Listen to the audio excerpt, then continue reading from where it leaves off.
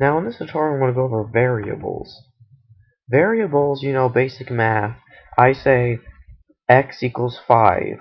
Then I ask, what's x plus 3? Well, it's 8. That's a variable. It holds the value of something.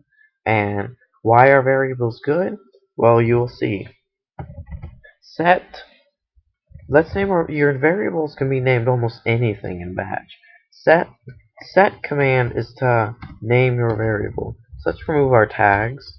And set num1 equals Bob. Now we're going to say pause, then echo hello, comma, percent. Let's change the name of our variable from num1 to name. Percent name, percent, exclamation mark. Save it. Run this. Hello Bob. Press any key to continue. You may wonder how this works. Well, we're basically saying echo hello variable exclamation mark. When you put 2% around a word, as you can see, Notepad 2 highlights it this strange color because that's a variable. There's also exclamation mark variables, but we're not going to go over those here. But see, up here I set name equal to Bob. I set the variable name equal to Bob. So when I call on percent name percent, it inserted Bob here. It just took Bob and then insert it into here. So if I change this to Joe, it's going to say hello, comma, space, exclamation mark, because name is now not defined. It's a variable that I haven't defined yet, but Joe's defined. So if I type Joe like that, hello Bob, it works again. So that's how variables work. They hold the value of something. If I say like 5 plus 5,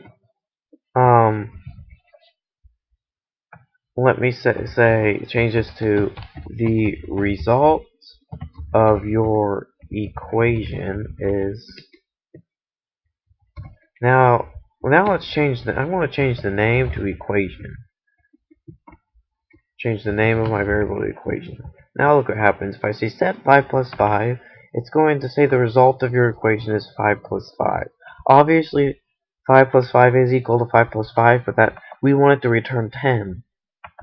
But when you set a variable, it sets anything after the equal sign as a string. Strings mean